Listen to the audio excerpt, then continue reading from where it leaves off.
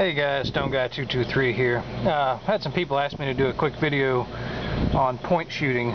We've talked a lot about this in the live chats, so I'm just going to go over how I run this drill, and maybe it'll help you, try it at the range yourself and get a little more familiar with how to do this.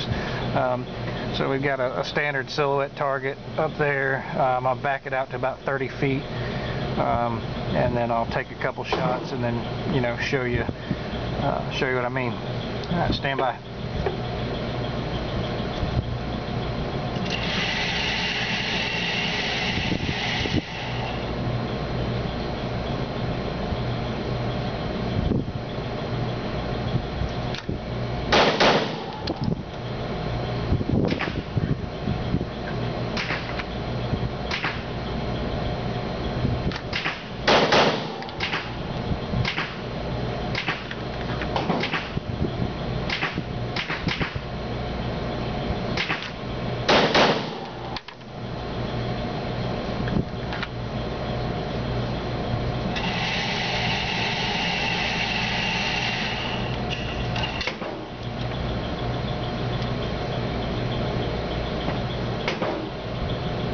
So as you can see, that's I've got 6 shots on target there. I've got 2 in the belly, and 4 in the chest area.